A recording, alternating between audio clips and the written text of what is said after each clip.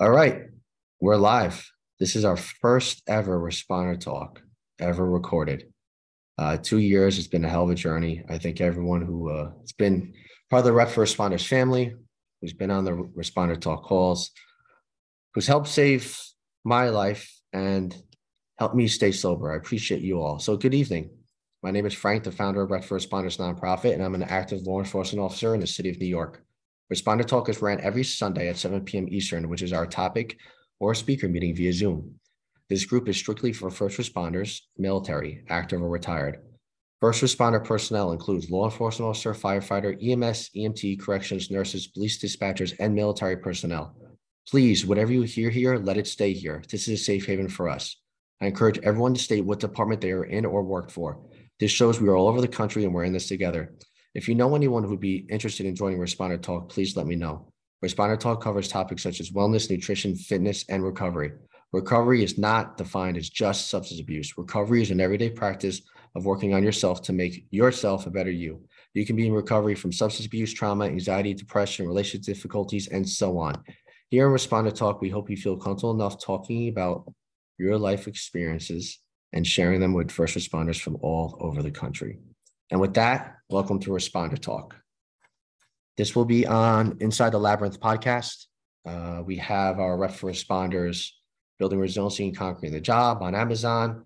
For everyone in the Northeast area, we have a big beefsteak fundraiser coming up April 15th. And for everyone who support Rep for Responders, thank you. Now, enough out of me, because we know that I can speak and people are going to fall asleep. And I don't have the mustache, so you can't make fun of me tonight, Steve. But tonight, we have the honor, the privilege for Dr. Christopher Palmer, the author of the book Brain Energy that I'm going to put into the chat.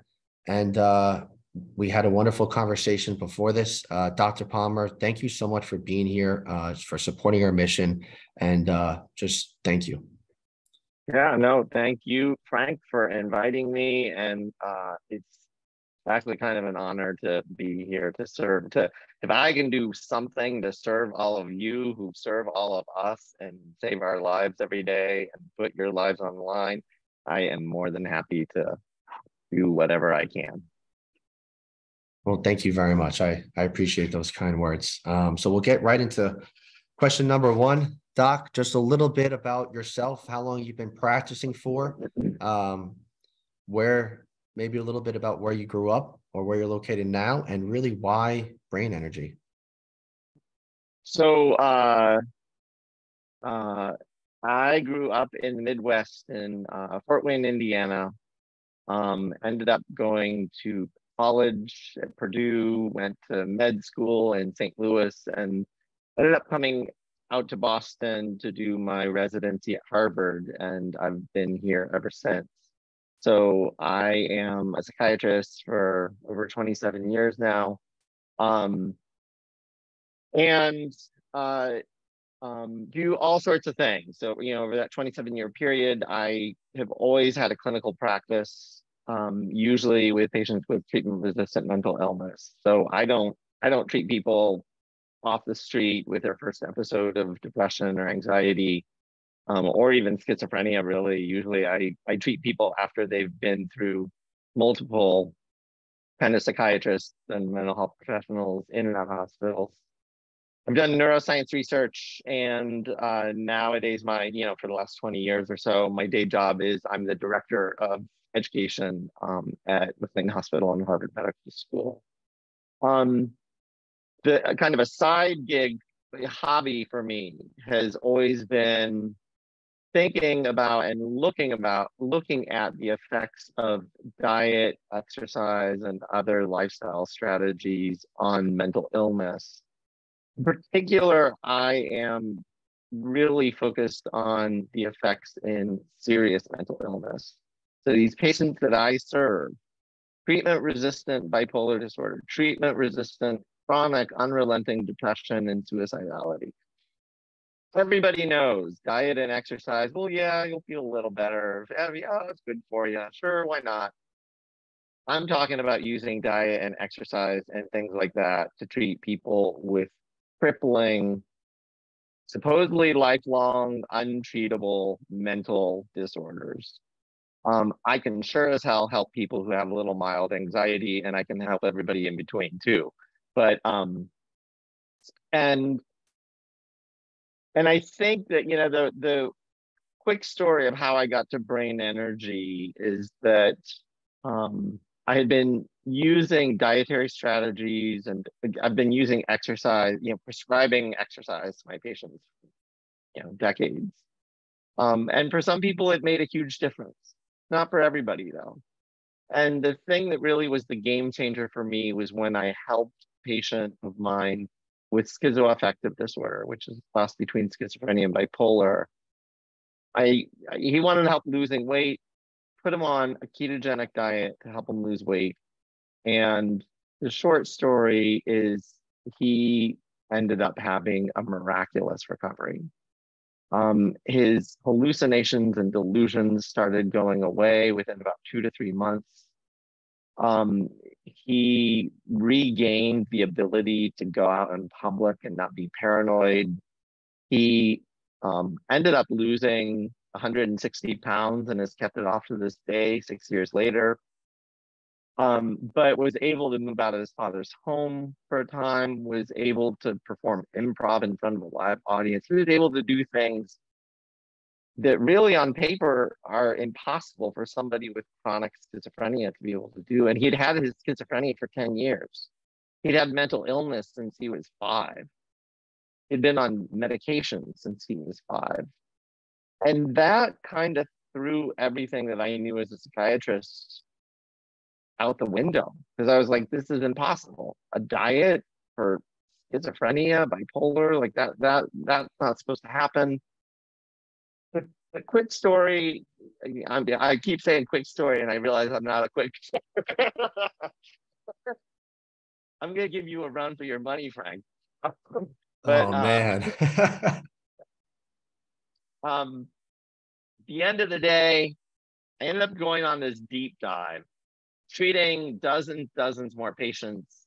I'm now aware of over 100 patients who have put their bipolar, chronic depression, or schizophrenia into remission, sometimes off medications, using diet, exercise, and other strategies. But I didn't stop there. I went on a much deeper dive into the science, try to understand what the hell's going on. Like, this mental illness these are supposed to be permanent, lifelong disorders, chemical imbalances in your brain. These people are getting off their pills. Like, how the hell is this happening? What's going on? And that led to me writing this book called Brain Energy, which is really, it's ridiculously audacious of me to put it forward. But I'm basically, in a nutshell, saying, the end of the day, when you look at all of the science, over a century of science that we have accumulated in the mental health field, the bottom line is that mental disorders are metabolic disorders of the brain. And in the same way that diet, exercise, stress, sleep, drugs, and alcohol can cause somebody to have a heart attack, in that exact same way, all those things can cause somebody's brain to malfunction. And when that happens, we call that a mental illness. And much more importantly, we can use strategies like that in the ways that I just described to help people recover from mental illness. Thank you, Dr. Palmer. Thank you for being so brave and, sharing your experience of, kind of helping one. And again, in this group, half of the first responders are in recovery. The other half are just trying to make it through the job, or they already have made it through the job. And, I always say that everyone has a story, and everyone's story is very important, but it's just up to us if we're going to share that story or make it into a book, right? Or create a film about it. So thank you for sharing that, and really starting to really make the movement to change the game. So I appreciate it. And that's going to lead me now into question number 1 or question number 2. And that's going to be on alcohol. What we just, the devil juice, rat poison, whatever you guys want to call it. Alcohol is a major it's a major potion in the first responder culture. So we hear a lot that, I don't know, maybe, I don't want to, a first responder say, oh, I had one or two. We know that's out the window. So let's just say, hypothetically, and I'm going to speak from me, I'm in recovery. I had 3 to 5 drinks a week. Okay. 3 to 5 drinks a week doesn't sound like a lot, but in the month span, that could be 12 to 20 drinks a month. Basically going to the mentality of I deserve the drink because I just worked so hard, I'm stressed, that mentality. And we're not talking about cops that are diagnosed with alcohol use disorder or physically addicted. We're just saying right now we're talking about 3 to 5 drinks a week. We know alcohol is a depressant. We know it kills testosterone. We know that it keeps carbs and fats that are kept in storage. We know that it is the only substance, and correct me if I'm wrong, not the only, one of the only substances that is water and fat soluble for the cell that goes directly into the cell, okay? It's just very dangerous. Metabolically speaking, that 20 drink in a month period, is that really a big deal? Is it not? Could that lead to things down the road metabolically? Kind of what's your perspective on a 3 to 5 drink? And that's, we're really lowballing here, Doc, a week. So if you're really talking the technical terms, if we're going on the low end of that, 3 drinks, and we're really talking, 12-ounce beer is 3 drinks, 5 ounces of wine is one drink. So 12-ounce beer is a drink, and very little, hard liquor. When people drink hard liquor, they almost never just have one drink, technically. They're usually, if you pour yourself a martini or whiskey or something, you're usually pouring yourself at least 3 or 4 drinks in one glass. And if you get a big glass, you're pouring double that. So, but if we're really talking that, the bottom line is that I'll try to stick as much to the facts as I can.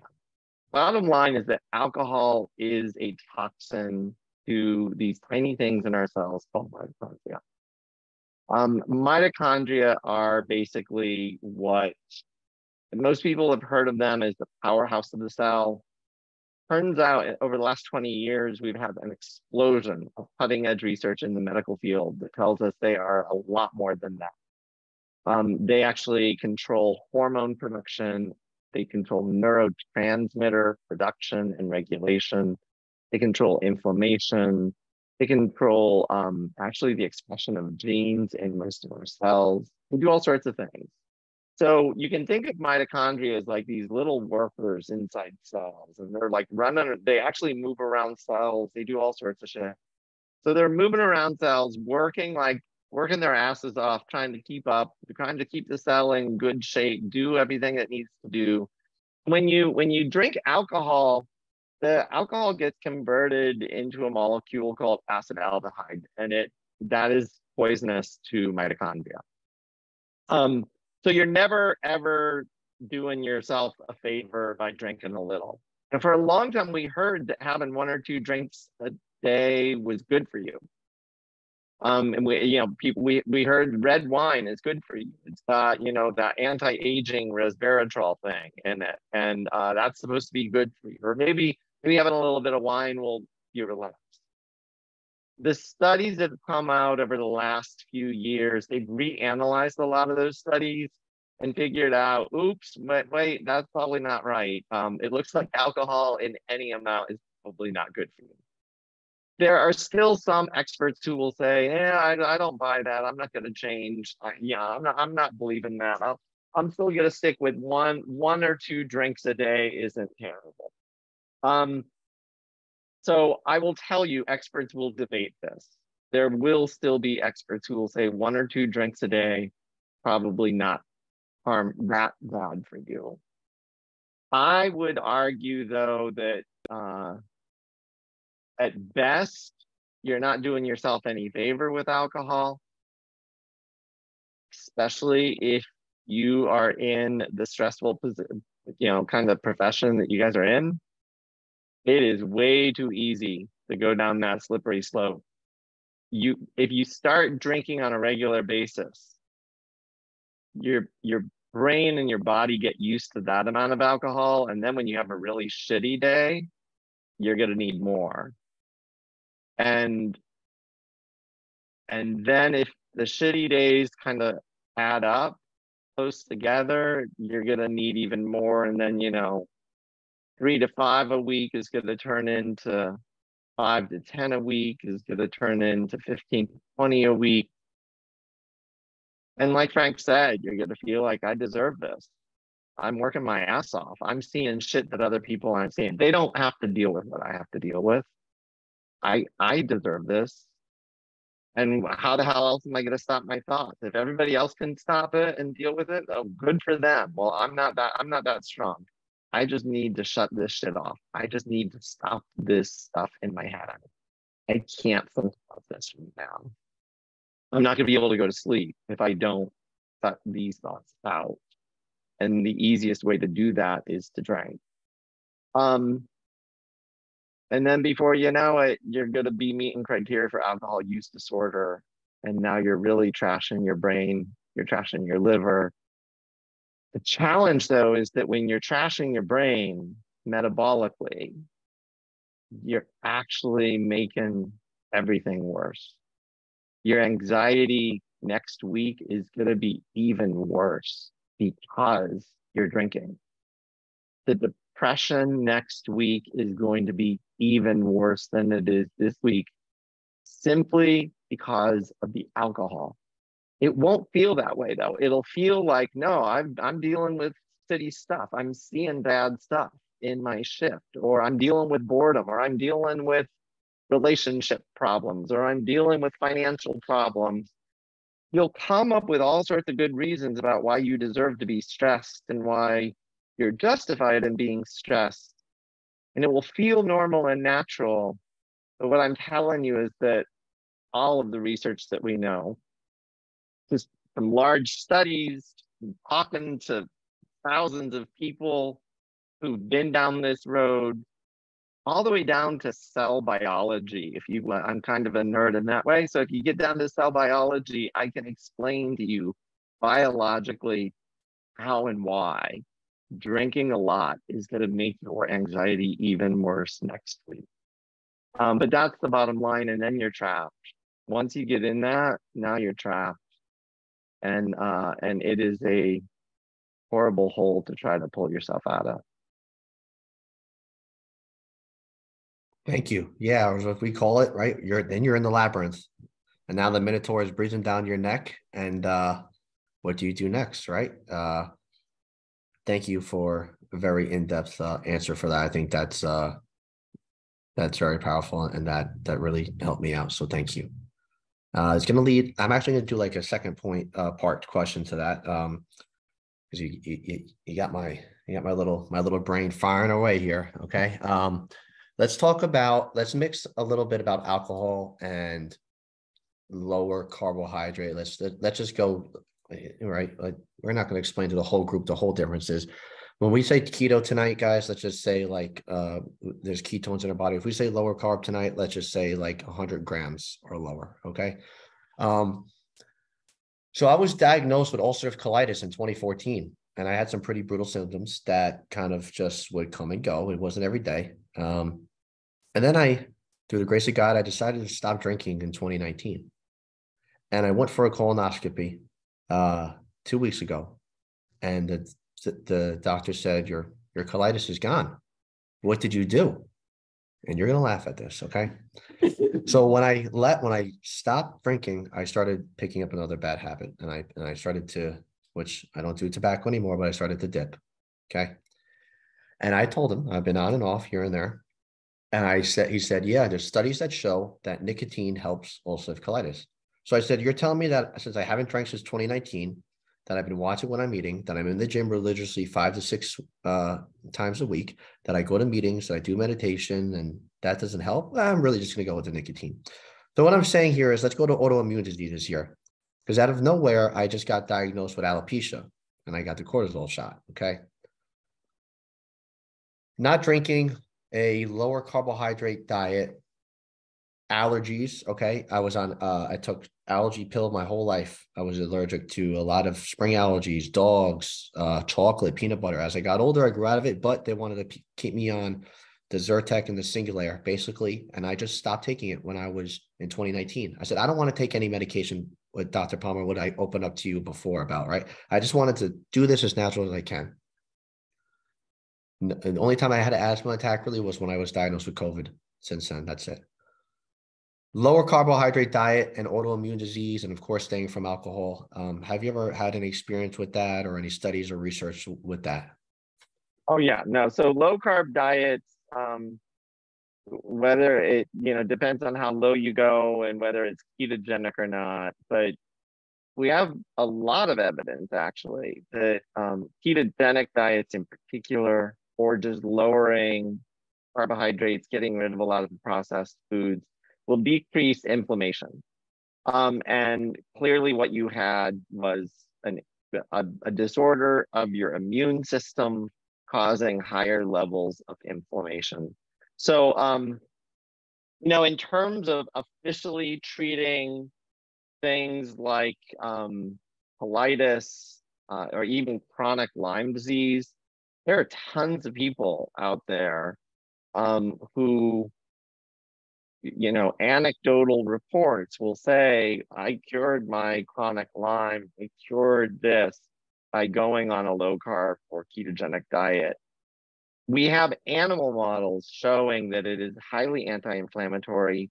We have human data actually in a study of alcoholics. Ketogenic diet decreases brain inflammation. That was done by the federal government, by the National Institutes of Health. So we have lots of reason to believe it's anti-inflammatory, and my guess is that is probably what it did for you. The unfortunate news is that it may not be a cure for you. I'll just tell you that up front. Sometimes it can reset everything, and maybe your system kind of rebalances. But for a lot of people, more often than not, if you go back to a shitty diet, especially if you go back to a shitty diet and start drinking alcohol again, all those things may come. The inflammatory conditions may come back. The colitis may even come back. So in that way, you can't necessarily call it a quote unquote cure. The cure would be like, you take an antibiotic and then it doesn't matter what you do after that. The bacteria is not coming back because you've killed it. You've killed all of it. But if you follow your plan, there's a good chance it's not going to come back. It's going to stay away. Thank you. Thank you for that knowledge. Because I know a lot of first responders that, especially with the, stress and develop, if it's IBS or just gut health in general. And there's not really any education. And you speak to your primary GI, it's like, oh, well, we don't really know the cause. So here's Lialda, or excuse my language, here's a suppository, put it somewhere that you don't want to put it and move on. So thank you for clearing up that. Going into question number 3.5 now, we're going to get into something that I know you enjoyed to speak about, obesity. And let's even say 20 to 30 pounds overweight, okay? So there's a 2014 study that estimated, this is 2014, that and in 2014, the obesity rate, the study said for civilian population was like 37 or 38%. Okay. I think what are we up to, Dr. Palmer? 50% of the United States is possibly obese in 2023 or around there? Not yet. I think we're still at I'm not sure of the latest numbers because the pandemic actually took a toll. The pandemic made everything worse. But we're at 70 to 80% of all Americans qualify for overweight or obese.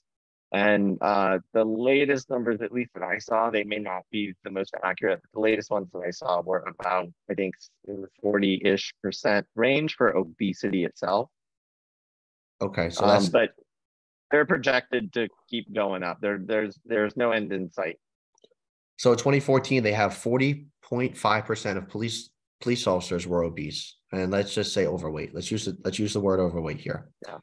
So my question to you is, why do you think it is? Is it because cops don't care and they get sucked into work and I don't have enough time mentality, or is this really something bigger than that? And how does this really play hand in hand with mental illness? So, yeah, two huge questions. So we know from large studies that people with obesity have anywhere from 25 to 75% higher rates of mental illness. It depends on what study you look at and what kind of illness we're talking about. But 25 to 75% higher rates. So I want to just make the point. You can have a mental illness and be fit. You can have a mental illness and be physically, you can have ripped abs and still have a mental illness. You can also be obese and be perfectly mentally healthy. So these things aren't one-to-one relationships. That, it's obvious, and I just want to go on the record as like saying, I get that, I know that. I'm not trying to defy common sense. But there is a relationship between them. And it goes, it's most commonly for anxiety and depression. People who have obesity are more likely to have anxiety and depression. One of the biggest theories out there is that it's all about fat shaming. It's all about, well, wouldn't you be depressed and anxious if you were fat because everybody's making fun of you? Or if you're young and trying to date, you can't get dates as easily, or maybe you're experiencing job discrimination, and that's why people are having it. I actually think it's much deeper than that. I think it's biological. And the reason is because people with obesity who have bipolar disorder are much more likely to have bipolar episodes. They're more likely to have manic episodes and depressive episodes. And that suggests, like, you don't get manic because of, necessarily because people are fat shaming you or whatever. We usually don't say that. And you certainly don't get psychotic because people are fat shaming you, supposedly. And so, obesity is associated with higher rates of inflammation that can affect your brain. There are all sorts of other biological mechanisms I could go into, but I'll just leave it at the bottom line. People with obesity are putting their brain health at risk. That's the bottom line. And in terms of police officers in particular, Time Magazine did an article in the last 10 years. They surveyed all professions to see which profession had the highest rates of obesity. And unfortunately, for those of you who are cops were number one. Cops got the number one distinction of having the highest rates of obesity. Some of the reasons they outlined are, obviously the stress from the job. We can talk maybe a little more about that. How does stress lead to obesity? But it does. But if you're sitting in a squad car most of the day, driving around, you're sitting. So you're sitting a lot, not moving. You're usually stuck eating fast food. You gotta get in, get out, eat crappy food.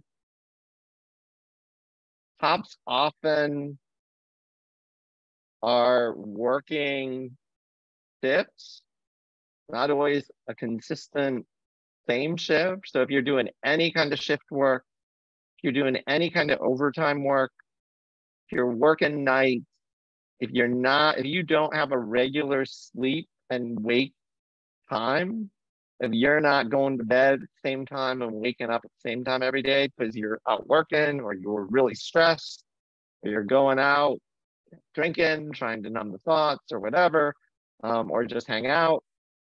All of those things contribute to obesity. So I think there are lots of reasons, and they're going to be different for different people, but all of those things seem to play a role. Thank you. Leading into let's talk about that stress. one of, I know Greeny's in here, Dr. Kevin Gilmartin, he wrote the book, Multiple Survival Guide for Law Enforcement, a guide for officers and their families, and talks about the donut theory, right? Is that when you see a cop, and he talks about when you see a really good cop and they have a big stomach and the rest of their body is kind of like equally portion size, right? And that it's not that they eat so much donuts, is that it's the stress from the shift work, the hypervigilance, the adrenaline getting released, and then the cortisol coming down, and now, being back on the street and just being aware of being aware, I call it. I can feel. I wish I could like just look at it through like a movie. I can feel when it's happening. Like, okay, I know that's the adrenaline coming in. I know when it's going to kick it back down, and it's not. How do I say this? It is built inside of us for a reason. But I think over a certain amount of time, when that is happening weekly, daily, I don't think that that's good, or we need to do something to combat that. And that's what we talk about in this group of, if it's meditation, if it's working out, if it's eating right, for eating healthy. And eating healthy doesn't mean everyone's different. Like Dr. Palmer said, is that one, whoever's listening, and we talk about this group, please, please, please get your blood work checked, get your metabolic panel, get your testosterone levels checked, get your vitamin E. Just a lot of cops, we have it for free, and they don't do it for years and years. So let's talk about that stress, and how does stress really relate to weight gain? And then we just talked about what that weight gain can do. I could talk about this forever.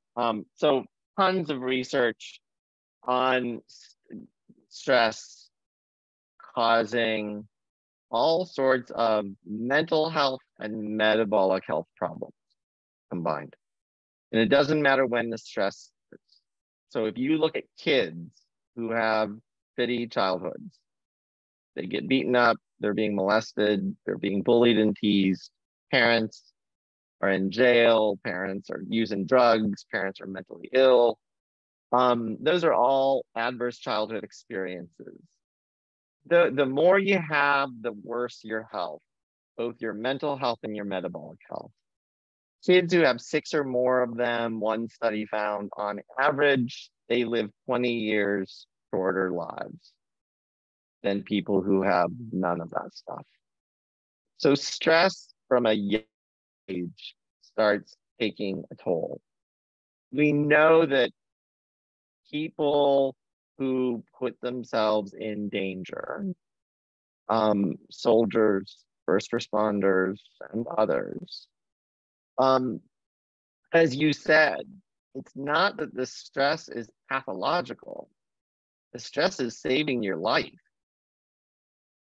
If somebody's coming at you, or if you're looking at a situation and you're thinking like this could go bad really fast, like I don't know what's going to happen here, you need to be having stress. You need to hear pin drop. You need to hear somebody opening a door. You need to be on super high alert. That is not pathological. That is your brain trying to save your ass. It's all good. You'll be dead really fast if you try to make that go away in that moment. Making that go away when you're in a dangerous situation is not at all the goal. The challenge is that you are taking a toll on your brain and your body when you go through that. And the more you go through that, the more of a toll you are taking on your body. The way one comparison of this is like, and then we can even get into how it can cause what I would call disorders. So if you're having a panic attack, or if you're having stress reaction, hypervigilance out in the field when you're in a dangerous situation, I'm never going to say that's pathological. That's good. But, really easy example. I'm going to switch to a totally different topic. 2 cars. You have a car that's well maintained, that's never in a blizzard, that, you know, is driving on really good roads all the time. Car is going to live a really nice long life. It's got an easy life. You have another car that's going through mountains and potholes and blizzards and salt and shit. Well, and it's got its windshield wipers going and its blinkers on and brakes all the time, everything else. All of those things that that car is doing are trying to save that car's ass in that blizzard and the shitty weather and the shitty road conditions. But guess what? That car is not going to live as long as the easygoing car that's got the nice life that's riding, you know, that's never facing any kind of bad weather, that never has salt on it. So I liken it to the same deal. If we're going to compare first responders, military personnel who are going through blizzard, who are getting salt all over them, who are just, they're facing life-threatening situations, and they have to respond to those. All of those situations are taking a toll. There is no way around it. And no matter what you do in the off time, if you are also getting abused, or if you are also having financial problems, or if your spouse is divorcing you, or if, you know, you've got shitty parents who just rag on you, like whatever else is going on, it's going to be really hard for that person to live the same healthy life that compared to somebody else who's got an easy life, who's not putting themselves in harm's way. Nonetheless, there are a lot of things you can do to protect yourself and take care of yourself and honor yourself and live the best life you can. And that means when you're not in those dangerous situations, the more that you can do to turn that stress response off, the better. When you're not in those, and that can be exercise, it could be meditation or mindfulness, it can be all sorts of things. And I want to just caution, I get the temptation to drink alcohol to turn it off. I get the temptation to smoke a little weed to turn it off. Smoking weed, hey, that's legal now, so it must be good for you, right? No, I'm here to tell you it ain't good for your brain. I'm sorry. Those things are quick fixes. They'll turn off your stress response. They will make you feel better in the moment. But unfortunately, they are actually causing even more harm and damage. So it's tricky. I'll stop there.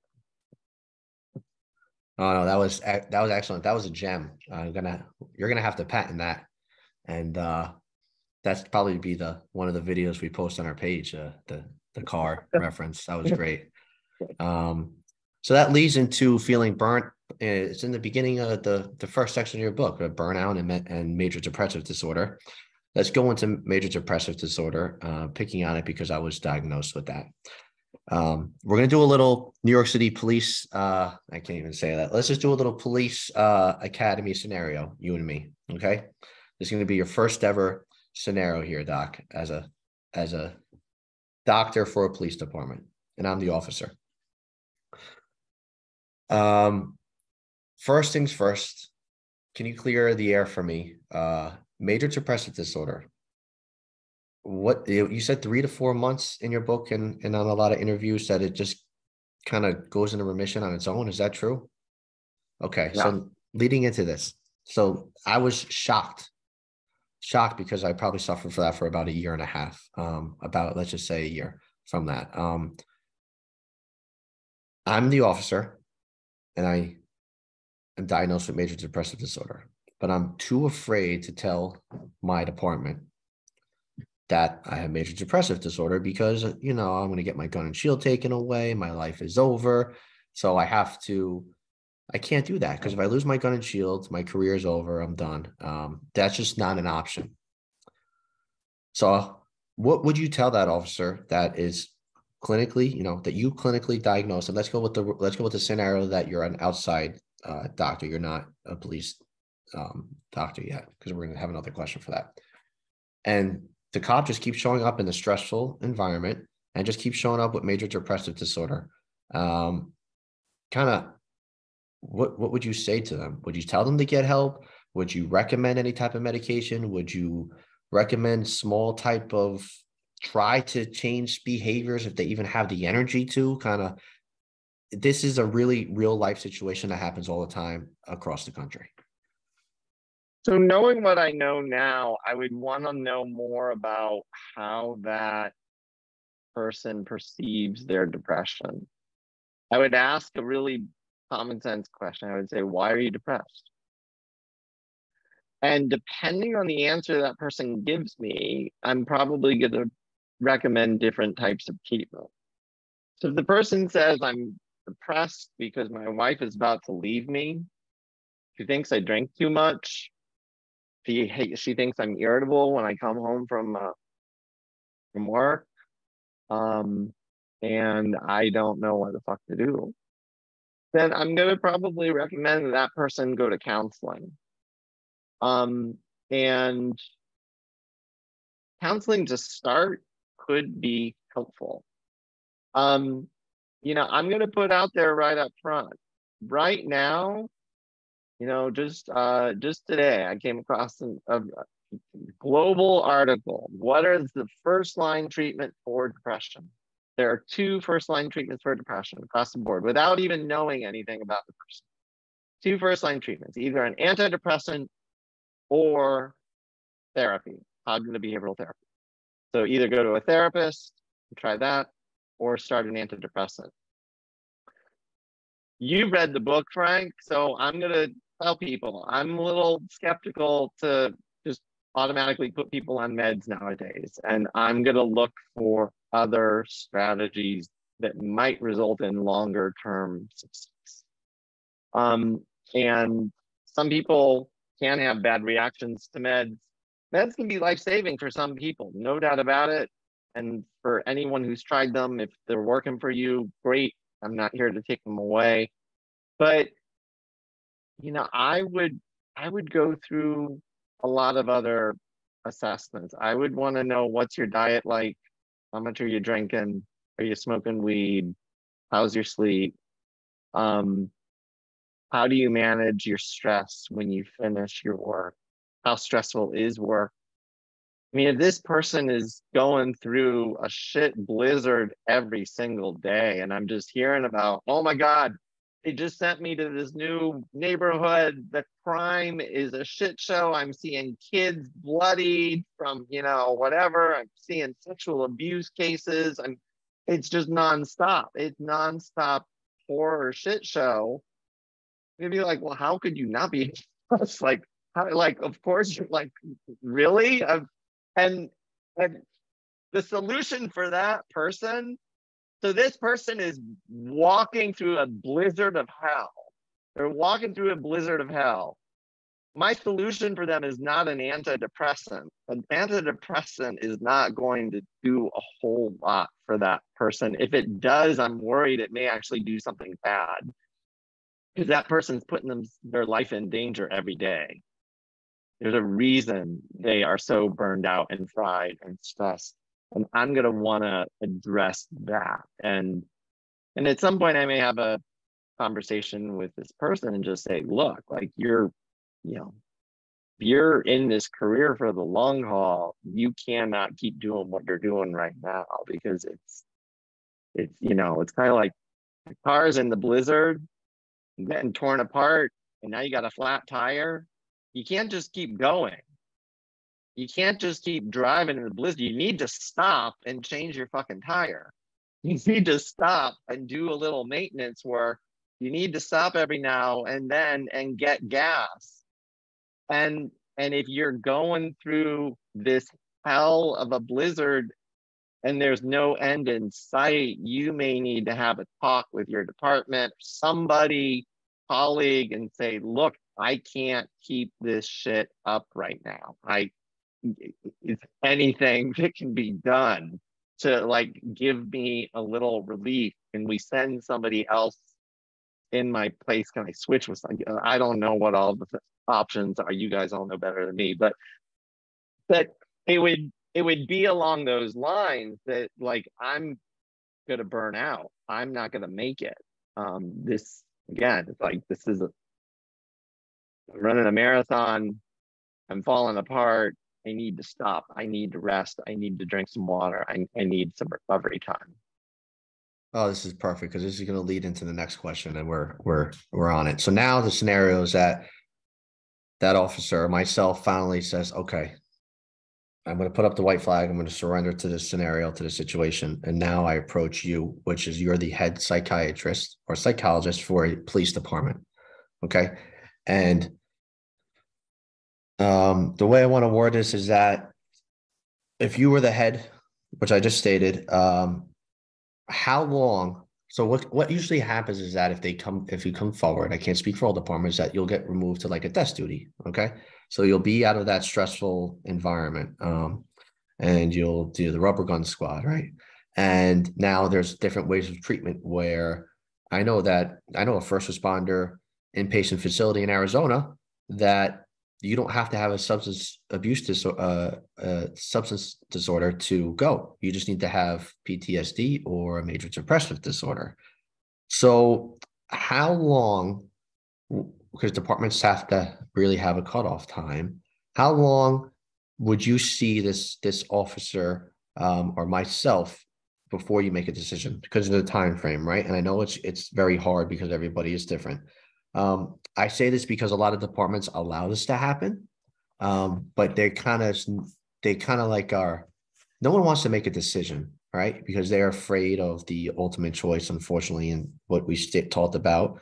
You already talked about obesity being the highest in police officers, and first responders, unfortunately, they take their own lives. The first number one way that officers lose their life is the heart attack. Number two is lose their life is suicide. So do you believe that a department can implement a raise your hand protocol? And if treatment is successful and the doctor, okay, signs off on the treatment, that the officer is good to go back out on the street, or are they a broken toy forever and they should be shunned? So it's kind of like the time frame that you could see this officer going through. And let's just say they have between 5 and 7 years on already. Oh, they're not a broken for forever, and that's why I like the car analogy. This car is going through the blizzard. The windshield wipers aren't working anymore. One of the lights is out. You got a flat tire. Yeah, it's in shitty condition. It can barely move on the highway. Does that mean the car needs to be totaled? No. All those things can be fixed. And so I don't think for the majority of people, right now, the current paradigm in the mental health field is we're going to put you on med for that. This officer's overwhelmed, got severe depression. A lot of clinicians are going to think he's got a chemical imbalance in his head. So we need to treat it with a pill. And unfortunately, the outcome data for the pills is not very good. With the first pill they give you, there's only a 30% chance that you're not going to be depressed anymore. Only 30% chance. 70% chance that your depression is still going to be lingering 2-3 months from now. And that's going to make this psychiatrist, psychologist be like, well, you're still depressed. You're not ready to go back. You're not ready to go back on duty. And that can just keep going. That is the standard of care. Unfortunately, I can't change that standard of care. So I got to give you that real answer. That's the real answer. The new answer that I want to offer people is if this person now has desk duty, we've got a shot. We're going to do repair work. It's like this. We're going to take this car into the shop. We're going to change the fucking tire. We're going to put on some new windshield wipers. or maybe even get an upgrade a little. Like this car is going back into the blizzard. All right, we can manage, but we're gonna maybe add some snow tires. We're gonna maybe put some chains on even. We're gonna buff this car up, get it going so that it can survive. And based on my clinical work, get me pumped up, get me going right now, Doc. based Let's on do it. my clinical work, and and stories like yours, Frank, I mean, I actually think, if we've got 4 weeks, let's say we've got 4 to 6 weeks, person's on desk duty, pressure's on, wants to go back to his job, but needs to be in better shape. I'm going to talk about, we're changing your diet a lot. 0 alcohol, 0 marijuana, 0 anything that is harming your metabolism. 0. The person tells me, no, I ain't doing that. I'm going to be like, okay, well, but you want your job? How bad do you want it? Really? Like, how bad do you want your job? We've got 4 to 6 weeks to get you in better shape. And what I'm telling you is every sip of alcohol is harming your metabolism, harming your brain. And your brain is failing right now. It is not okay right now. So even if you could have tolerated drinking, a year ago, you can't tolerate it anymore. You are in bad shape. So we need to leave it alone. And super strict sleep schedule. Go to bed same time every night. We're going to try to get you decent sleep. I'm going to have this person get bright light exposure in the morning. We're going to be hydrating. We're going to be talking about exercise plan. We're going to be buffing that up. With all of those things in place, is it going to be 100% of people who are better? No, not. But I actually firmly believe it's going to be a lot better than that 30% chance with the antidepressant they're going to give you. You're going to have a lot better chance of being recovered 4 to 6 weeks than the antidepressant is going to give you. And I'm not making the 30% thing up. That's a real statistic, unfortunately. Only 30% chance your depression is going to be gone. It's called remission. But am I going to be using psychotherapy possibly? Absolutely. Am I going to be using mindfulness and stress reduction practices? Absolutely. So, I mean, tons of tools in the toolkit, but again, I'm picture this car. This car is beaten down. It's got a lot of things wrong with it.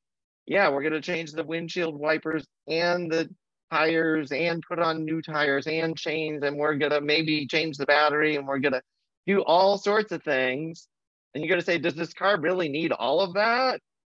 And I'm going to say, well, if this car wants to go back out in that blizzard, yeah, let's go ahead and just buff it up as much as we can. And that's why I'm going to use all these types of strategies with this officer. If this officer is like, I'm beaten down, but I want to go back, then I'm going to say, we need to buff you up and fast. Thank you. There is a reason behind my madness. And I really hope you guys somehow, get this talk in front of, whoever's in your department, right? I'm very lucky to be a peer support member in my department, and I'm lucky that we have a peer support team. Not a lot of departments have that. And I really do believe that the shift is changing. And I just hope the day that I retire is that I just left it better than it was when I left. And that I really believe that the law enforcement, first responder, mental health field is changing slowly but surely, but we all need to be this together. And we have a fierce leader right in front of us. So thank you, Dr. Palmer. This is going to be my last question. It's going to be a touchy topic. And I guess I consider myself, I've never really said this live, a survivor of this, of suicide, because it was in a dark place, some big time suicidal ideations, lost my own uncle to suicide. So the topic is going to be suicide. NYPD already lost 2 officers this year to suicide in the month of January. And I saw that 4 Chicago police officers took their own lives within a month. 2019, 10 at New York City Police, 10 NYPD officers lost their life to suicide, 2019 alone. A lot of cops in the locker room, I don't want to say the way I got to word it, I have to be careful, is tend to blame the job. The cop took his life because of the overtime. The personnel is short. The job did this. The pay is not high enough. He's overworked. He's burnt out. But as we know, as I know you talk about in your book, is that this is a very complex issue, mental illness. It's not just biological or psychological. We have environmental as well, right?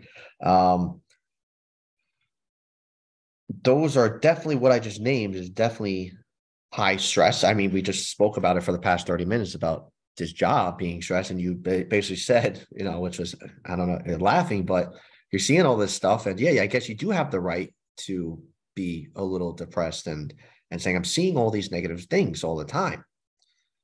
So the perception of getting help and the stress of the job, metabolically on our brain and our body, that might this job might bring out deep-rooted issues that we've never faced before in our past, or like you spoke about in our childhood. I talked about the Minotaur, Cerberus, the 3-headed dog. What are some tips to everyone in this group that everyone is listening, the takeaway for suicide prevention? Is there really one factor for suicide that's always out there and people think that, and that's the kind of question I want to get to, is the tips, and can we even say that there's one factor? Oh, obviously this is a really complicated topic, and there are lots of reasons people end up committing suicide. Most of them are life issues, but sometimes people can have suicidal thoughts in response to medications, psychiatric medications. It's right on the package insert, actually, for some psych meds, that this medication might induce suicidal and behaviors. So it gets really complicated really fast. But without getting into the biological aspects of it, I want to break suicide into kind of three big bucket reasons why people consider suicide. There are more than this. It's nothing's ever simple as 3 buckets, but I'm going to put it into 3 buckets because I think there are 3 big buckets. One reason people consider suicide is because of unrelenting pain or suffering. They have a chronic mental illness. They have horrible, debilitating pain. The doctors can't do anything about it. They have a horrible, degenerative illness, ALS, Lou Gehrig's disease, something like that. And they don't see any way out of their suffering or pain. And they think suicide is like, I can't tolerate my life anymore. It's just misery constantly. And the doctors can't do anything for me. And so I may as well be dead. I'd rather just die than live like this. The second bucket is it's really about shame and guilt. All sorts of things can induce shame and guilt in human beings. Committing a crime, betraying somebody, making a mistake that had fatal consequences for someone else. Obviously, you all are at much higher risk for these things. But like, I know a woman who was tormented. She backed out of her driveway and ran over her child, killed her child. Could not forgive herself, just could not forgive herself. So shame and guilt can do it. And the third bucket is losing a significant part of your purpose in life. So that could be losing a significant relationship in your life. It's really a big part of your life. Your spouse is going to divorce you. That could be losing your job. That could be betting large on cryptocurrency and losing it all. Your purpose in life, all of those relate to your purpose in life. You're supposed to have relationships. You're supposed to be responsible. You're supposed to take care of yourself, pay your bills, have a job, have something useful to do with yourself. And when people lose any of those things, especially when it's a dramatic loss of those things, especially if the person doesn't have any control over the loss of those things, it was unexpected, they can often consider suicide in response to that. So I think one of the first steps is to actually simply share that information with people. And then say, if you're thinking about hurting yourself, which one do you fall in? Because now I'm trying to make it more objective. So if I say that message and any of you are even slightly thinking about suicide, you're going to think he's making this all objective, like it's a solvable problem. Like, how the hell did he know? How did he know that? Yeah, I guess I fall into that. Oh, and now he says it that way. That seems so obvious. Yeah, but it is. The people will still usually say, well, whatever, but it's still unsolvable. It's still unsolvable. And some of those situations are going to be unsolvable. You have chronic pain, you have ALS, doctors can't heal it. Well, guess what? They're not going to be able to heal it. Your wife is leaving you. You don't want that. You don't like that. She don't give a shit. She's leaving you. She's made her decision. She's out of here. You don't get control over that decision. You lost all your money on a gamble. Well, it ain't coming back. But what I'll say is that overwhelming majority of those situations, even the ones that involve chronic suffering, overwhelming majority of those situations are temporary. They are not permanent, lifelong states. So yeah, you may be losing your wife. Yeah, maybe you lost all your money. But you can recover. You can recover from that. And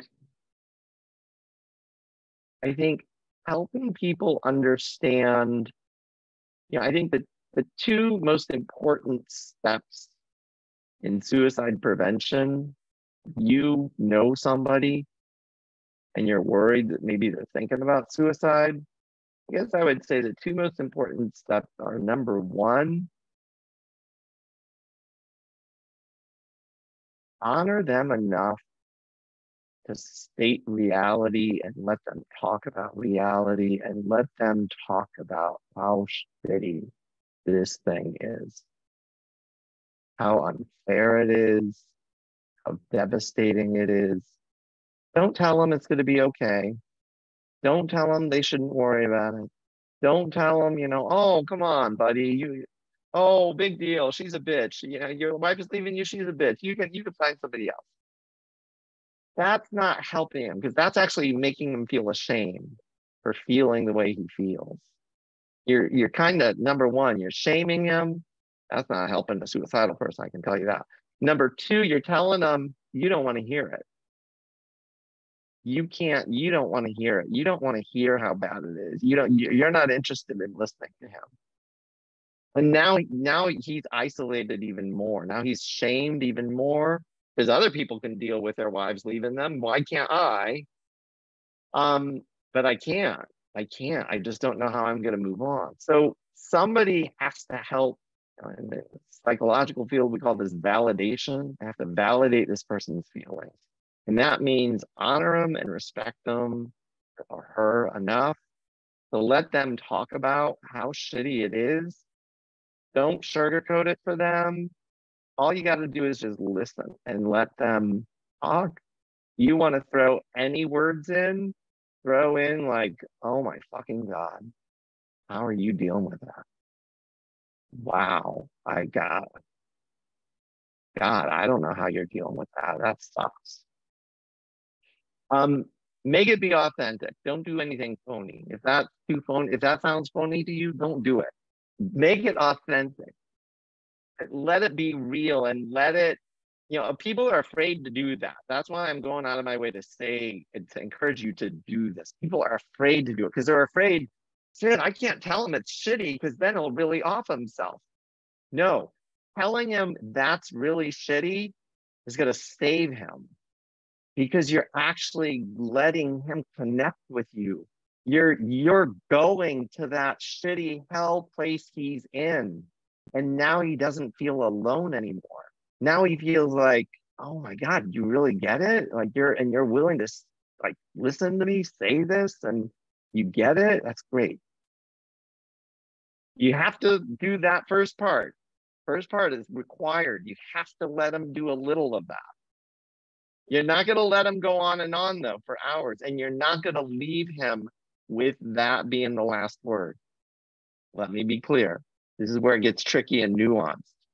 That is not the last word of the conversation. Let him go on for a few minutes, 5 minutes. If he really needs to go on for a half an hour, let him go on for a half an hour. Let him cry, let him scream, let him yell, let him swear, let him do whatever he needs to do. Tell you how shitty his life is, how he's given up, how he doesn't have any hope. But then you have to insert, and yet I know you can get through this. And yet I know you can have a better life. Yeah, this is shitty. Yeah, you're going through hell right now. And I know you're smart, you're kind, you're brave, you're whatever. Again, don't make it up. Don't say phony shit. Say real stuff. But tell that person something redeeming about themselves and why they should stay alive, like why that matters, why they should stay around, and how that can help them get through it and move to a better place.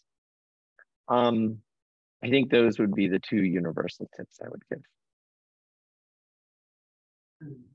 Amen.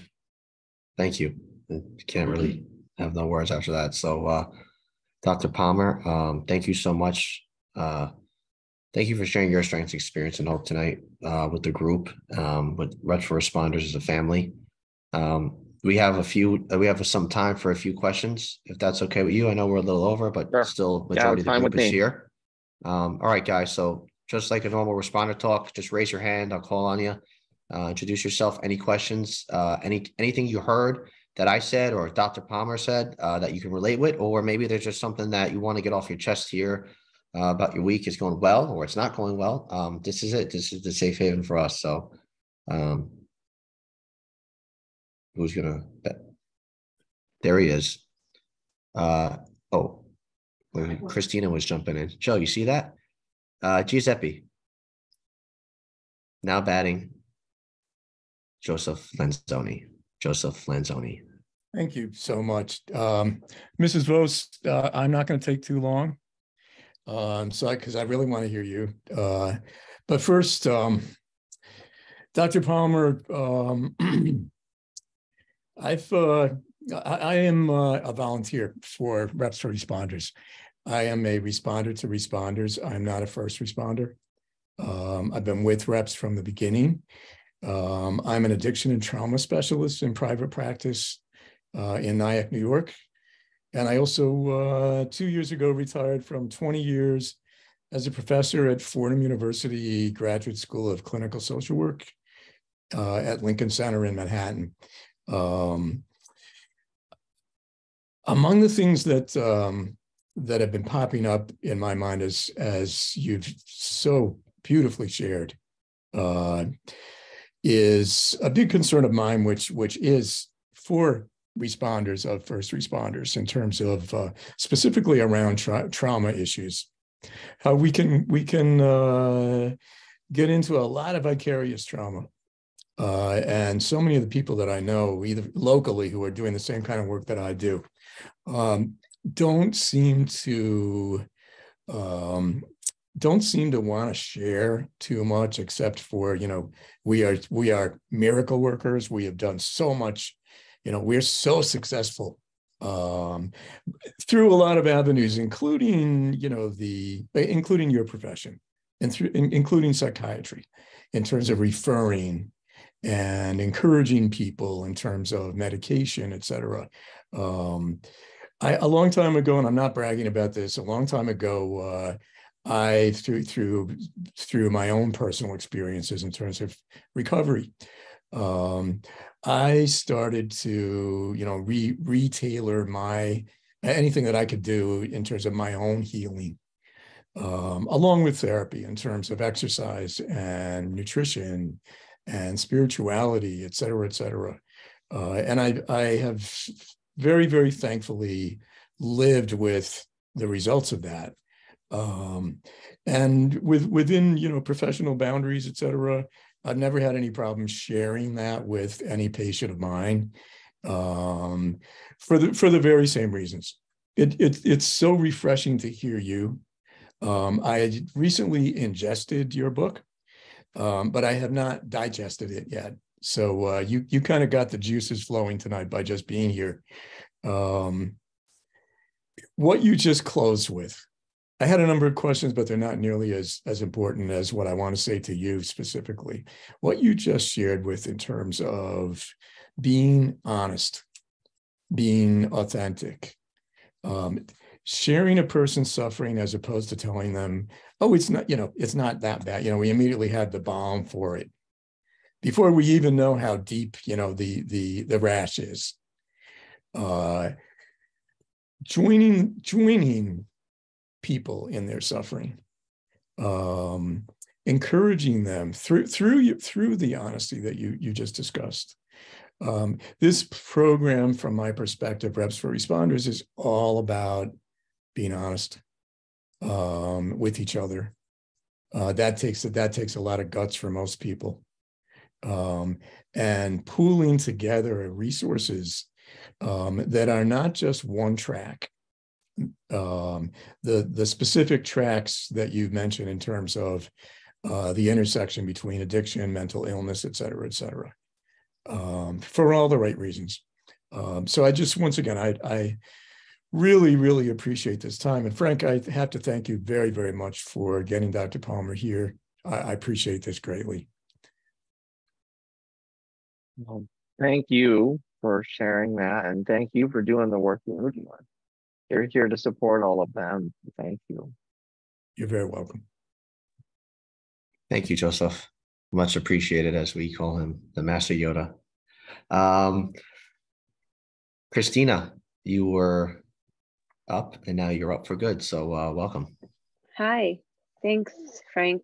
And thank you, Dr. Palmer. And Joe, actually, you touched on what I wanted to just highlight too, was Dr. Palmer, your closing statement about letting people who are in pain vent. That really, and I use vent in a good way. That really struck me. I think that sitting in the trenches with people is something that's really hard. And the first thing we do want to say is like, it's going to be okay. Like, you're going to be fine. And the fact of the matter is, like, we don't know that. And when we try to put that on to people, I have found that I'll speak for myself, that it's because the way that they're feeling is making me uncomfortable. And I want that to go away. So I try to put, like, you're going to be fine. You're going to be okay. And it's almost like this toxic positivity in a sense too. And I've been learning in the work that I do. So I am Frank's other half. I do health coaching. with partners of addiction and recovery. And sometimes they just want to be heard. They just want to be seen. They just want someone to sit with them and listen to them because they're in so much pain. And the best responses that I've gotten when I've moved away from the it's going to be okay, because I don't know that, is just letting them talk and hearing them and seeing them and saying, that sounds really difficult. That's a lot. That's overwhelming. Like I hear that that's really hard for you and that you're struggling with this. And when I lead like that, when I lead with that compassion and that kind of empathy, something in them is like, oh, like I'm not being over dramatic, and I'm not being too much, because my partner tells me that I'm over dramatic and that I'm too much and that I'm overreacting. And really sitting in the trenches with them for whether it's 5 minutes or 30 minutes, sometimes it lets them know that they're not alone. And I love what you said about, remind them of their strength, because in those moments they've forgotten, like, everything negative in their life is all consuming at that point. And that's what's beating down the door for them. And they forget that there's this inner strength that they possess and that there's so many amazing things about them. And to be able to say, yeah, this fucking sucks and this is hard, and you are strong and you will get through this. And here are some ways that I'll sit with you. I'll be with you through this. It's, I don't know if it'll be okay, but you're not alone. And I think that's the most important thing, is letting people know that they're not alone. So I just wanted to highlight that, because you put into words what I have been trying to practice, and it's just such a good reminder. So I'll end there, but you just really validated something for me. So that I'll end with that. So thank you so much for being here. Absolutely. Thank you for doing the work you're doing too. Sounds like you knew what you were doing all along, and I just reiterated it, and you're like, yeah, that is what I'm doing. Yeah, exactly. I think it's just such an important thing to highlight, because like I said, we tend to just say, no, you're going to be fine. And it's just like a knee-jerk reaction. And we just need to take a breath and sit back and, respond differently. And then sometimes the outcome can be different. I agree. Yeah, no, I think, Frank was talking about, going down in the depths of hell or in the basement or whatever. You think of people being trapped down a well. You can't just yell down to them, come on up, it's not so bad. You actually have to go down in the well with them, say, wow, it really sucks here.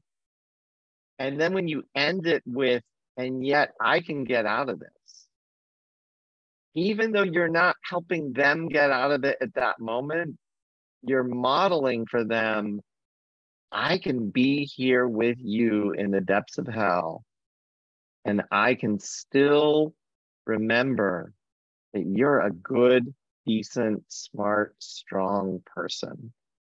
And there's a future for you, even though we're in hell right now. And you're letting them see that there's a path out of that hell. If you just sat with them in hell, they really felt connected to you. They knew you were there with them. And then you got out. That's what you have to end with, you got out. Because if you just end with the wallowing, you're leaving them in hell without any hope, without any glimmer of hope. Thank you. Thank you, Dr. Palmer. Thank you, Christina. She says, my better half. And you can see that she did not leave me in the well. Almost, though. Almost. I would have to pull some Spider-Man moves or call my man Giuseppe. We'll go to Aaron. Welcome, man, to First Responder Talk. Hope to see you coming back, and the floor is yours, man. Thanks for joining us. Yeah, thank you. I'm from St. Paul area. I'm a cop in Egan. I'm just south of St. Paul. And Dr. Palmer, thank you. I really enjoyed your book. And sorry, my kids are coming in, so that might be a little loud. They're getting out now. No worries. My question is regarding critical incidents. Every year, we have usually one or two, whether it's, a death of a child, like a baby, or officer-involved shooting. These big stressful events happen, and often what happens is officers are isolated from their community, especially officer-involved shooting. I'll just take that as an example. Do you have anything on a metabolic level as kind of like a toolkit or protocol if you're involved in a critical incident like an officer involved shooting? I know there's sometimes fasting protocols when people have brain injuries or concussions or things like that. Would you recommend anything in particular if someone goes through an extremely stressful event that's going to continue on for weeks on end? You know, I hate to say this, every situation is going to be different, but I'll give you some frameworks. So I have to couch it with these frameworks may not apply to every situation. But the first framework, the first thing I would say is that the primary insult is psychological. This person is going to be this person is going to be either consumed with guilt and shame because of something related to the event, or this person is going to be terrified about losing a significant purpose in life. If they're worried about losing their job, if they're worried about, you know, disappointing colleagues, that's the first thing that needs to be addressed. Somebody, whether it's somebody from the force, somebody from their immediate family, somebody here who knows who they are, somebody needs to reach out to them and do what I just talked about with the suicide prevention. Let them talk about what they're going through. Go down in the well with them. Let them scream, shout, let them cry, let them talk about their guilt and shame, let them, you know, talk about whatever. If you're really suspecting there's tons of guilt and shame and they're not letting it out, give them permission to talk about it. What are you thinking about? What are you feeling? What's going on for you? Do you think you did something wrong? And so give them permission to talk about it. And then again, end with, and there's a way out of this for you. You did everything you could. You were in a horrible situation. You did the best you could do with what you had. And that's all any of us can do. And now we got to make sure this doesn't take you down. So if it's really abrupt, kind of, if it's an abrupt threat to the person's livelihood or honor or reputation, I mean, I know you brought up a lot of different scenarios that may not have anything to do with that, but let's use that because that's probably one of the worst scenarios. That person might be thinking about suicide. Like, I'm shamed, honored, I'm on leave, you know, I might lose my job. This is in the papers. People are talking shit about me. People hate me. Now my fellow officers hate me because they, you know, people are not liking cops right now because of something that happened, because of something I did, supposedly. They don't understand what happened. They weren't there. It's important to give this person a chance to talk about it. And again, the fear, I just need to reiterate, the fear for everyone. I used to have this fear. When I first became a mental health professional, I had this fear, just like so many other people. I'm not going to talk about it. I'm just going to push them over the edge. They're going to like kill themselves. If I'm not going to ask them, are you thinking about killing yourself? Or you feeling ashamed? Like, do you think you did anything wrong? It's just like throwing salt on the wound. I can't be doing that. I can tell you now, after 27 plus years of doing this work, that is the best favor you can do for them. It is the best favor you can do for them. Takes a lot of work. Like Christina was saying, it can suck to be you.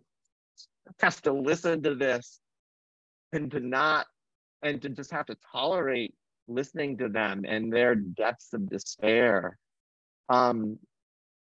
But I think if you can do that, again, always with the caveat that you're going to show them there's a way out of this. There's a way out of this, and I can get out of it right now. I'm modeling that for you because even though I'm here with you, we're stuck in this well, but I'm going to show you there's a way out. And no matter what happens, your life is going to go on and you have so much to offer this world. And then in terms of, the most important thing, probably more than diet, the next most important thing after kind of a psychological debrief is sleep. The most likely thing that's going to happen is this person's not going to be sleeping because they're going to be tormented with thoughts and guilt and worry and, what's going on, what happened. And so stressing to this person, sleep is of utmost importance because if they let their sleep get off, it can be a downward spiral and things can spiral out of control very quickly. So sleep is the next thing. I would definitely talk with them about avoiding the bad coping strategies. So as I'm saying this, the theme that I'm hearing myself say, which I'll just articulate out loud, is not so much about we're going to change your diet because you must have been following a bad diet and now it's in the middle of this chaos and stress, we're going to change your diet. It's not that. The biggest, most imperative thing is to recognize, shit, you're falling down a well right now. And you are going to be tempted and or pushed to have things happen. You're not going to sleep well. You're going to be up ruminating all night. You're going to get on the computer and look at the news in the middle of the night. You're going to be obsessing about whatever. Now you're going to be drinking. You're going to drink more. You're going to smoke weed to try to stop the thoughts. You're going to drink to try to sleep. Now you're doing all of these things, not sleeping, using excess alcohol, drugs, all this, obsessing, ruminating. We're going to try to stop these things that are going to push this person over the ledge. This person's life is not going to be happy. There's no way around that. I mean, you've got an abrupt situation, a horrible situation, an abrupt threat to your profession, possibly tainted with guilt, shame, whatever. There's no way around it. This person is not going to be happy. Just acknowledging that with that person, sitting with them, like, of course, how could you not be? Like, of course. So it's really more about mitigating the damage. I wouldn't be opposed to a diet change. Sure, if the person wants to try a low carb diet or paleo diet or keto or something else, sure, why not? I'm not gonna say no to it. That's not the first thing I'm thinking of in this situation. Thank you, Aaron, and thank you, Dr. Palmer. Appreciate it. Now we'll go next to Andrew. Welcome, my friend. The floor is yours.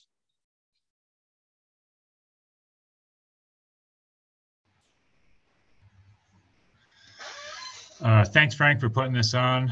I actually found this just by doing a search on Instagram for Dr. Palmer, and then luckily I found this. So I'm fortunate to be here, and thanks for putting this on, Dr. Palmer. Thanks for being here, and thanks for everyone for attending. My name's Andrew, and I'm the Senior Enlisted Medical Advisor for Special Forces Battalion in Okinawa. And we're trying to do, I'm doing what I'll call a qualitative improvement study for some of the guys that it started out for people who wanted to quit drinking. I'm in recovery myself, so I've kind of been the go-to guy here for, trying to stop drinking for some of the guys and, just advice for them as well. so we tried to do the keto diet and follow some of the guides that you had put up from your research that I found last year. And then we kind of got it started in January at the new year to, you know, improve people's time for, you know, that type of a thing with resolutions and whatnot. And so it started out with alcohol, and that's what I wanted to do. But I've had a lot of people, and that I know that have alcohol problems, but they don't want to admit it to themselves yet. So we're still working on that with them, trying to get them to, you know, come to the study, come and talk, etc. But what I have found is giving them like PCL5s and some other psychological tests to see where they are with their depression, anxiety, PTSD, things of that nature. I've noted that there have been quite a few people with depression and or PTSD. And so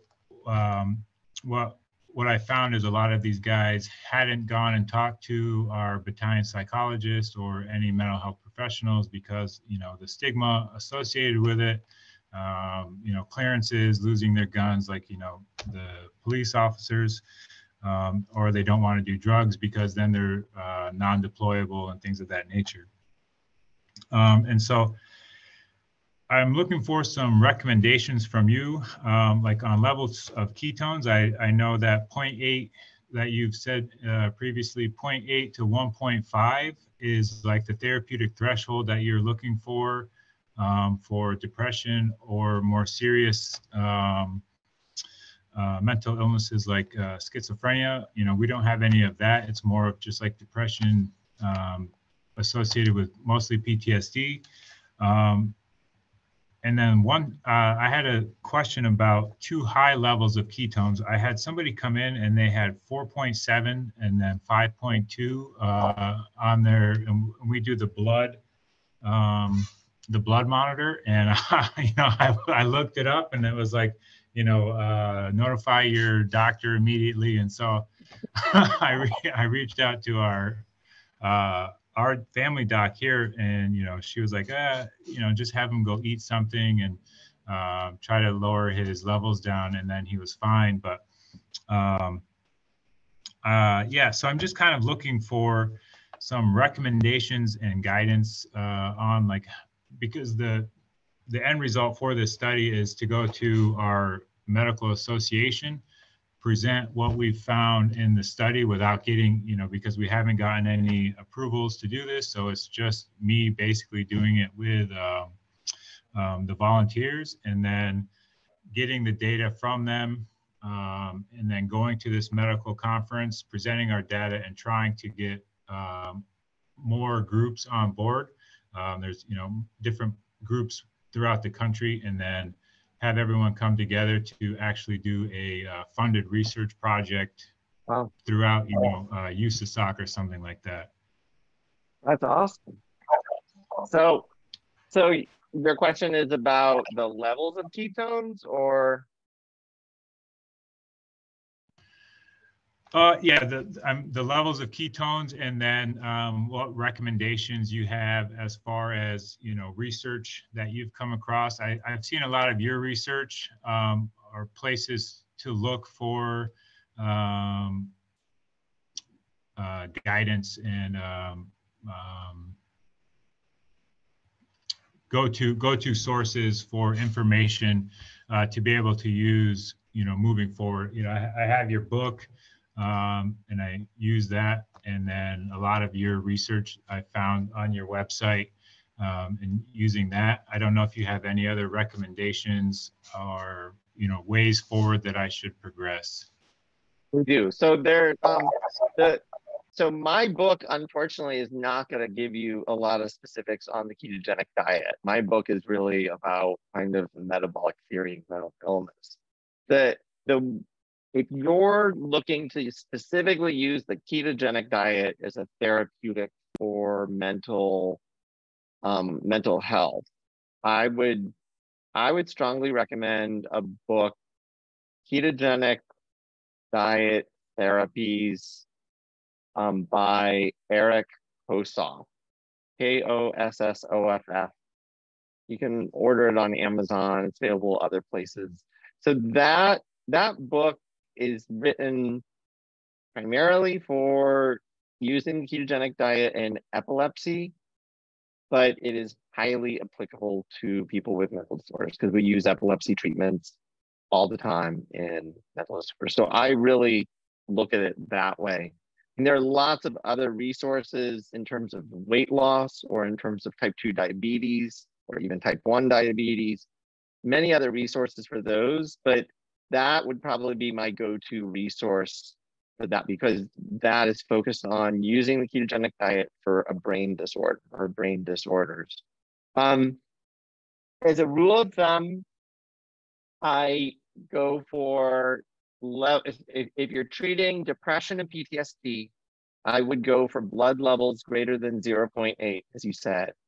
If they have severe symptoms, they have anything bordering on a psychotic symptom or severe obsessive symptoms, I'd probably go for a little higher, probably greater than 1 point, ideally greater than 1.5, somewhere between 1.5 and 5. Person that you mentioned who had 4 to 5, usually I'm gonna focus on symptoms with that person. If ketones are getting too high and 5 is starting to get too high for some people, I've had some people who run 3 to 5 on a regular basis, and that's actually their optimum range. Those are patients usually with bipolar disorder and schizophrenia, but it is what it is. But what you'll note, if the ketones become too high, the people will feel sick.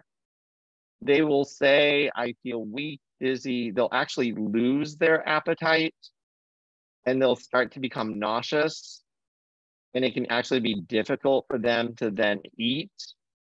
That should happen, just as a rule of thumb, if that should happen. If you have something like apple juice or orange juice, I usually, now pay attention, 1 tiny teaspoon or tablespoonful, that's it. Have them drink 1 teaspoon or tablespoonful. That will bring their ketones, so they're not drinking a big glass of it, but that will bring their ketones down usually enough. Repeat after 30 minutes if it doesn't. And the way that you'll know the ketones are coming down is the person will start feeling better. The person will start saying, oh, I'm not nauseous anymore. The nausea's gone. And that's okay. Usually if they don't have nausea, I think like your doc said, I would usually just have them eat some protein. Go out, eat some protein, and that will usually bring their levels down a little more normal. But if they're not having symptoms, 5 isn't concerning. And much above 5, I would be concerned. And usually it's going to be obvious. So step 1, you're shooting for these ketones greater than that level. The majority of people will get an antidepressant effect within 2 to 4 weeks. But I have had some patients that it takes 2 to 3 months. And interestingly, that's kind of the time course for a lot of antidepressants and other psychiatric medications. Sometimes they don't work in 2 to 4 weeks. They take longer to work. So I would encourage you to be patient. The next piece of advice is I would try your best. I don't know what diet these people are eating. The more you can eat real whole foods, the better. So, all sorts of places have keto, snacks and ice cream bars and chocolate chip cookies and all these other things. And all of those are loaded with a lot of fake things, fake ingredients. And the reason for my caution on those is because I've had patients who have been doing extraordinarily well. One patient in particular, his psychosis was gone. He was stable on a whole food ketogenic diet. He came across some quote unquote keto chocolate bars, said keto right on the label. He ate an entire chocolate bar thinking that he was fine because it says keto, and he became floridly psychotic as a result. And came in kind of saying the next day, like, I need to be in the hospital, actually. And this is somebody who did not like being in the hospital. And he was like, I need to be in the hospital. This treatment's not working. I can't take this. I measured his ketones. They had plummeted. They were essentially negative. And so I was like, what the hell's going on? You're not doing the diet. And he's, I am doing the diet. We fought back and forth and finally problem solved and figured out what it was. And got him back into ketosis, and he was fine. So avoided the hospitalization and everything else. I think those would be my general strategies. So target levels, try to eat real whole foods as much as possible. And then give it enough time to actually work. And the most important thing with these people is to inform them that this may not work right away. It's not like you do the keto diet for a week and then you're cured. It's going to take some time, just like a medication. It's going to take some time. I want to caution, if you haven't heard me say this before, look out for hypomania. A lot of people within the first 2 to 3 weeks will get hypomanic. Most people don't know it. Tons of people in the keto community, you can see it online all the time. They're just doing the diet for weight loss. And they're talking about how they've got keto clarity and, oh my God, I've never felt this good in my entire life. This is wonderful. I feel invincible. And I'm like, yeah, you're hypomanic. They don't know what it is. A lot of people don't seem to know what it is. It's hypomania. For most people, it's not necessarily a significant problem. It usually levels out and they feel great for a time, and that's fine. But if you're working with people who have chronic mental disorders, they're all at higher risk for that hypomania turning into mania, because they've already got a brain disorder, so to speak. So their brain is already vulnerable. And so that hypomania, in somebody just losing weight may not be a big deal, but the hypomania in somebody with a brain disorder can turn into a big deal. And the treatment for that is sleep. Sleep, however it needs to happen. So usually just education will be enough. If they can't sleep, maybe try over-the-counter supplements like melatonin or something like that. See if that can get them to sleep. You're not adding these things permanently. You're just adding them for a few days, 2-3 days, just to get them some sleep 2 or 3 days in a row. And then they can usually stop the supplement, and then they're off to the races.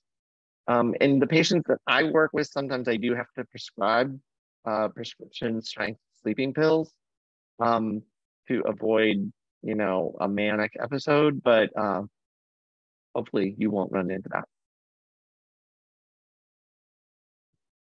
Thank you, Andrew. Hope to see you and Aaron back. Same information every Sunday night. I don't think Dr. Palmer will be here every single night, but no, thank you, Dr. Palmer, for another amazing detailed explanation there. One last question, and then we wrap it up, if that's okay with you, Dr. Palmer. It's Sure. We're way over time here, so thank you very much.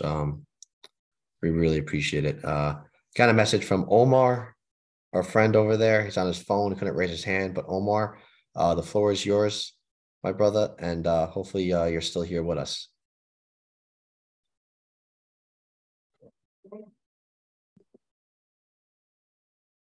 Hey, Frank, can you hear me? Yes, sir. You're on the air. Okay, sorry about that. Good evening, everybody. I'm playing pickleball in a tournament here. So, Doc, thank you for being on. I was listening to you as I was playing with my headphone, like you have yours. Amazing technology. I'm fat. I'm out of breath. Sorry about that. I'm hearing about keto. I'm hungry. Oh, man. Anyway, my question is, I've been sober for over 200 days now.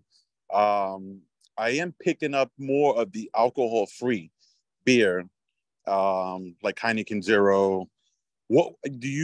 recommend that for a long-term remedy, or even, or what are your advantages, or what are the advantages and what are disadvantages?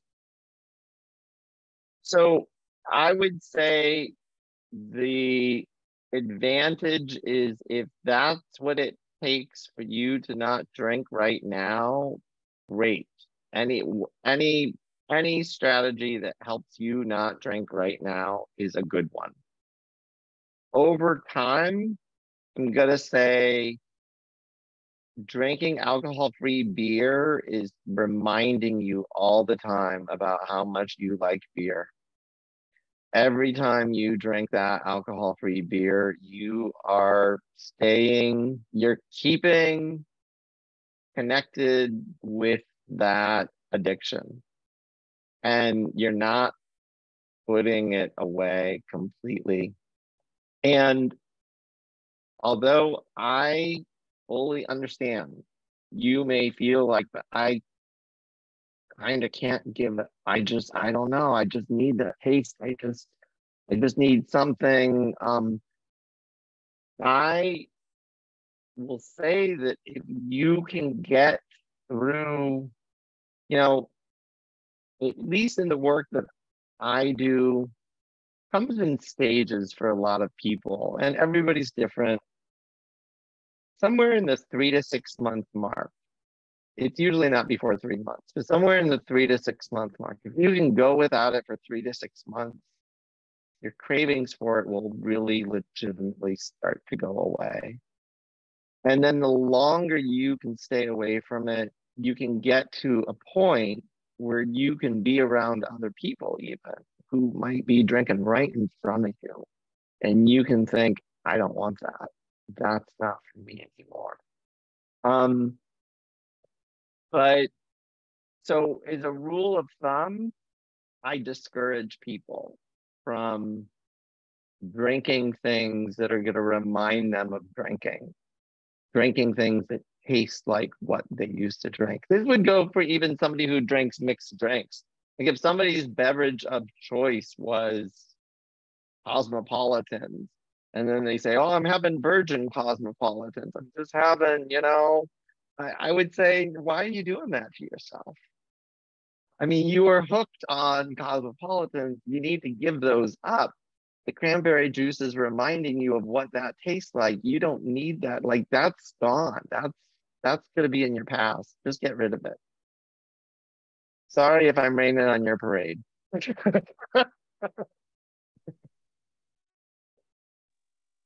No, I totally respect your perspective. I know being out of 200 over 200 days, it hasn't been well, it was, I don't want to say it was difficult, nor was it hard. I've done this before in the past, and I've done it for over a year, and that was probably the peak of my life, where I was focused on life and everything. Finished my undergrad, and now I'm back in school with my master's.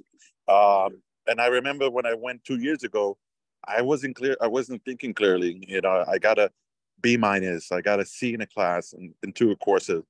And I started last semester 2 courses, and I got 2 A's. And so I see the big difference of not drinking anymore. That's awesome. Congratulations. And congratulations on your 200 days. That's amazing. Keep it up. You can do it. Thanks, Doc. I appreciate it. And I'm going to read your book. I've been hearing everybody's been reading it. I felt like it was an assignment, and I failed to read it. No, it was not. No, it was not. So. Thank you, Omar. Hope you bring back that trophy on the pickleball court. So without further ado, Dr. Palmer, just thank you so much for a wonderful responder talk tonight, for being here, for really just being a wonderful human being, and supporting us. I mean, I do believe it's a once in a lifetime opportunity to be here and able to ask you questions and listen to you live. So before we close out, if you have any last comments or anything you want to say, but we just really appreciate you. Well, I actually really sincerely mean this. I appreciate all of you guys You guys are fucking going through hell and the blizzard and all that. I'm living the good life compared to you. So thank you all for doing what you're doing. And if I can be a little bit of a service repair shop and help change a tire or put on a new windshield wiper blade or something for you guys, or, you know, buff you up a little bit to keep you going, I'm more than happy to do it. So thank you. Thank you. Yeah, I feel like I just got a nice new car wash ready. Yeah, tomorrow's my Friday, so I'll be ready. So with that, everybody, thank you so much. We have a nice way of closing. Just a moment of silence for all the sick and suffering on the screen, who's in a car tonight, who's sitting at desk duty, who was not able to make this call tonight. So just a moment of silence, followed by the serenity prayer. God, grant us the serenity to accept the things we cannot change, the courage to change the things we can, and the wisdom to know the difference. Amen.